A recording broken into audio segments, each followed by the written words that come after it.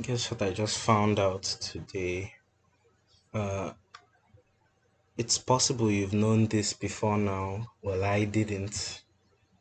But did you know that if you used the control function, held it down like so, and these numbers here, you could navigate through your Chrome tabs with ease? I mean, let's just take a count.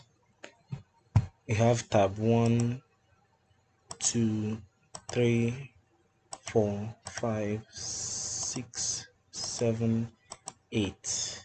Okay, this only works for the first 8 tabs and whatever is on the last tab, which is only accessible with Control 9. The other things in between are inaccessible. But either way, you can just put your easily accessed tabs or most important tabs before that, so you can just, as we scroll now, let's go to tab 1, tab 6, 4, 8, 9, 4, 3, 2, 7, 8, 4, 5, and that's simple.